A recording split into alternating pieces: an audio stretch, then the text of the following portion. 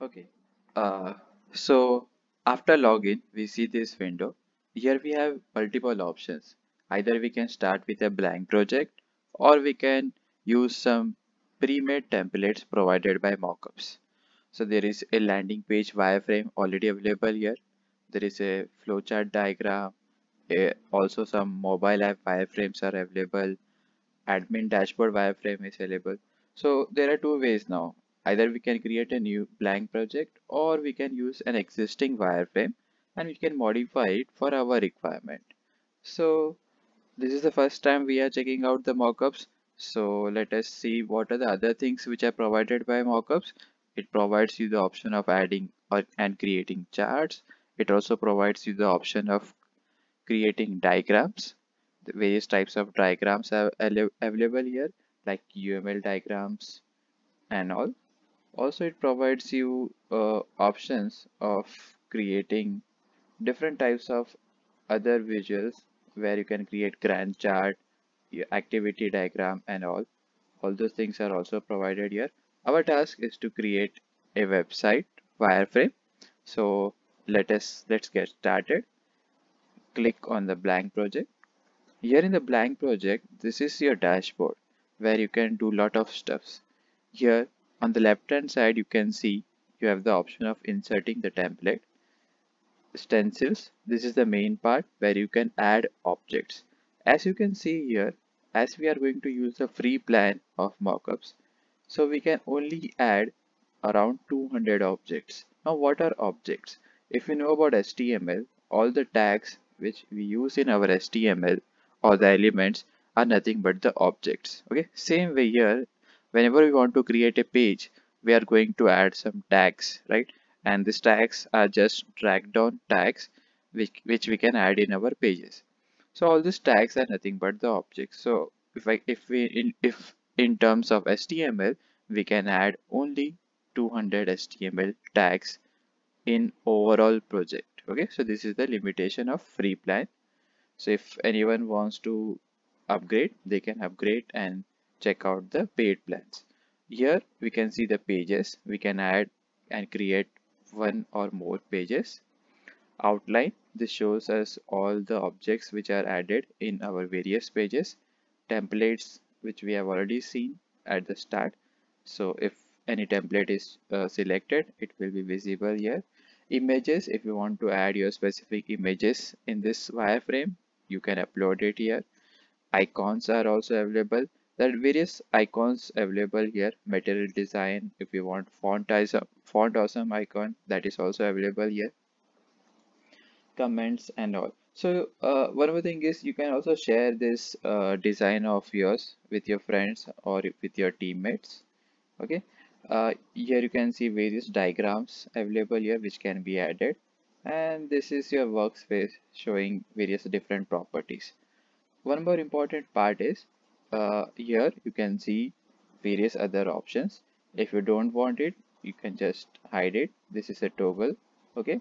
And if you want to view whatever you have created, you can click on this slideshow and present button, and this is your page which will be visible. Okay. So this is the basic entities which are present in the mockup. Okay. So let's get started, and let's get started with a scenario. For just consider that your scenario is someone told you to create a login and registration page for students, okay? And the application is for students to register for some exam. And while registering for some exam, student need to add some personal details, examination details, and all. So this is our task. So let us get started and create a login page.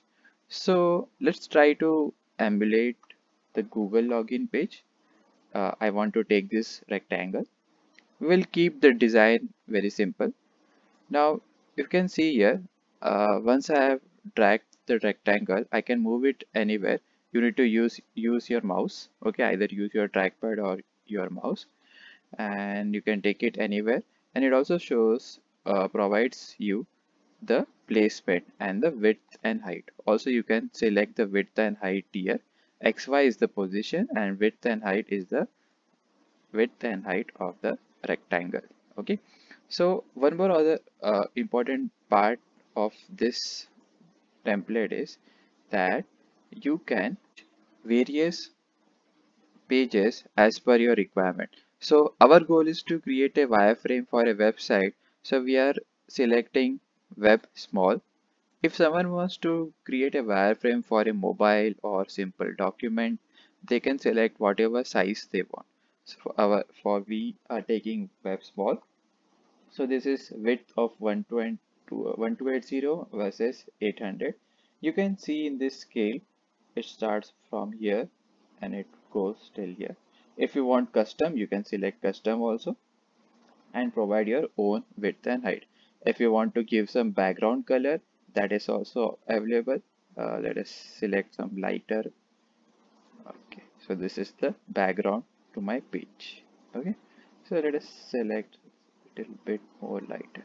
Okay, now let us go back, and if you want to zoom out, okay, that is also present here, and undo and redo is also available here. Okay, so let us zoom out a little bit. Okay, fine. Now, as we know, mostly the login is at the center of the page. So let us increase this rectangle. Let us try to put it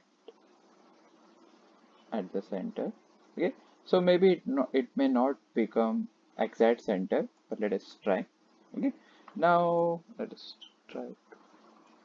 Fine. So if I say login page, the first thing which comes in our mind is a text box, right? Where user can enter the username and password. So what is a text box? It's nothing but a text input. So you just need to drag it and drop it here. Okay. So see, as we have zoomed in, now let us. So this way you can put a text box, and if you want to increase the size, you can increase it and you can place it wherever you want. Okay. Now with the text box comes always a label. So let us drag a label, and now someone if want to increase the size of label 18.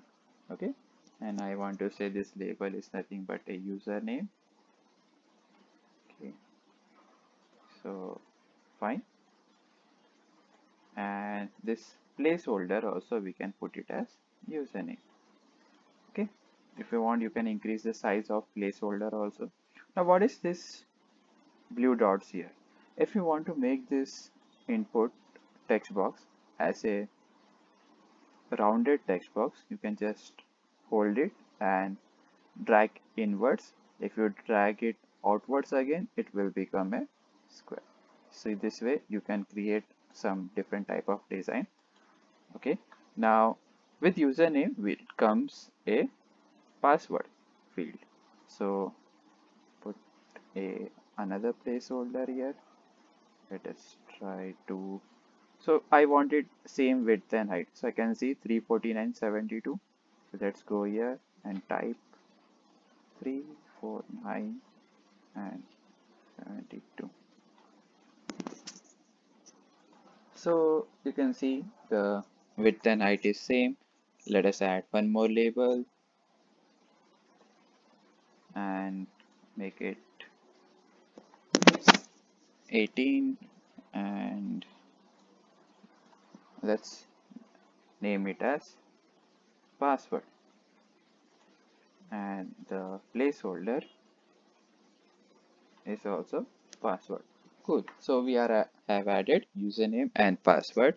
Now another task is the important part of login page is a login button, right? A sign in button. So let us put a button here. Let's try to put it center. Let us try to enlarge it and login or sign in, whatever you want to add. This is just a wireframe, so you can add the login button. If you want, you can add some links also here, which we'll see later on. Let us try to add some icons. I think this is the okay one. Okay, so you can see here as I am going to add one and one icon as well as object, my free plan is telling me 7 out of 200 objects are used right now. Okay, cool. Now, this is a login page, right? So, one thing more is remaining is let us put the name of the website. So, let us drag one heading and just try to increase the font size of heading with 48. That's too big, but it's okay. So, let's give the name as ER mock. Just some random name. This is the name of the organization, and this is telling user to log in. Yeah. So of course you need to add some login text also, but it's okay. Now let us see this preview of this page. So here you can see the preview. So this is a login page. This is what you can tell to your customers, your clients, or with your teammates that this is what we are thinking. This should be the login page. There should be two text box and there should be a login button. So this way you can create a simple login page, not a page, but a wireframe of login page using mockups.